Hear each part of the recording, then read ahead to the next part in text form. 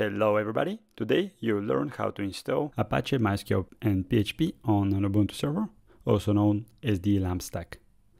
So without further ado, let's go ahead and create a server. I'm using DigitalOcean. If you're new to DigitalOcean, you can use my referral code from the description and you'll get $100 free credit that you could use to spin up your own servers. So I'm just going to choose this $6 per month server for the demo. Then I'll choose the location that's closest to me. I'll select all of my SSH keys. I'll pick up a name for the server, call it LAMP. And if you're going to run this in production, I would recommend enabling backups as well. As this is just a demo server, I'm going to create the droplet. This is not going to take more than a minute, and I'm just going to speed up the video. Okay, and that's done now. What I would do is copy the IP and then go to my terminal. Now I would use SSH to connect to the server. The default username is root, as all of the DigitalOcean droplets are unmanaged, so you have full access. I'll quickly type my passphrase. And with that, I'm now on the server itself. Here we can see that we are running Ubuntu 20.04.2. The first thing that you want to do is run an apt update.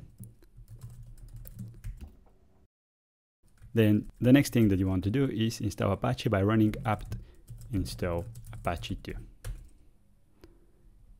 Then I would say yes. With that, Apache should now be running and also should be enabled. So if you do systemctl status Apache 2, we can see that the Apache service is already active and it's already enabled. And now if you actually visit your IP, so let's quickly get the IP of the server.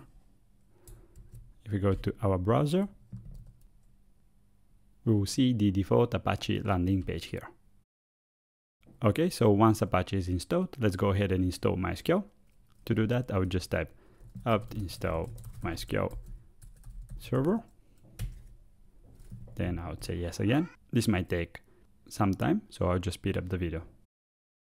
Okay, this is done. So if we check the status of the MySQL service with the systemctl status MySQL command, we will be able to see that the MySQL service is again active and it's enabled.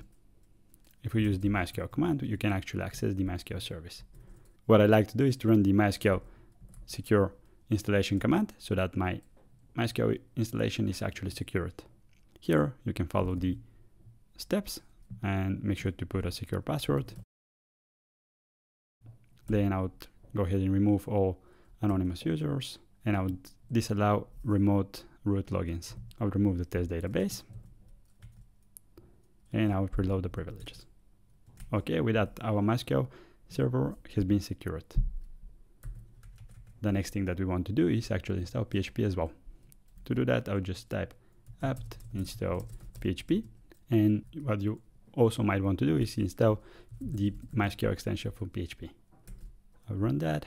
As of the time being, we are installing the PHP 7.4, which is the default package that comes with Ubuntu 20. I might do a future video where I show you how to install the latest PHP version. Let's continue. Okay, now this is done. If we type php -v, we can see the PHP version that's being installed. And now let's actually check if this is all working. So let's cd to the var www.html folder.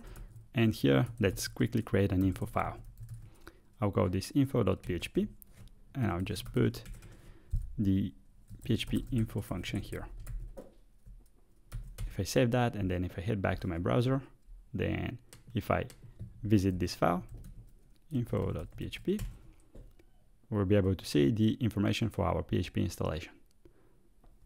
So with that, we have now installed PHP, Apache, and MySQL on our Ubuntu server. I'll go ahead and show you another way that you could get this all set up with one click. If we head again to our DigitalOcean control panel, then go to droplets, then under the marketplace tab, we have a lot of images with pre-installed software.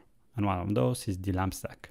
So if we select that, Then if we again choose the size of our droplet, choose the location, again I'll select all of my SH keys, just leave that Islam demo, and I'll create a droplet. Again, I'll speed up the video. Okay, this is done now. So if we actually visit the IP straight away in our browser, we'll be able to see a landing page with some instructions on what are the next steps.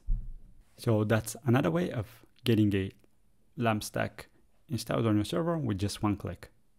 As you saw, we didn't have to do any server configuration. So this is going to be pretty much it for this video. I hope you find this useful, and if you have any questions, please post them down below. I try to answer all of the questions that I get under my videos. Thanks for watching, and I will see you next.